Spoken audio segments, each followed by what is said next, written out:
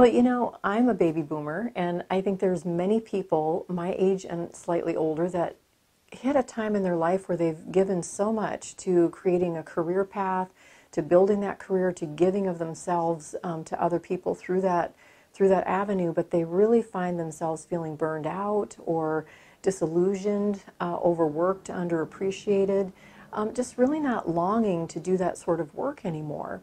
So I think it's amazing how many people are now looking within themselves, hoping to find kind of what was that early yearning that maybe was there even as a kid that never really got stoked. It never really got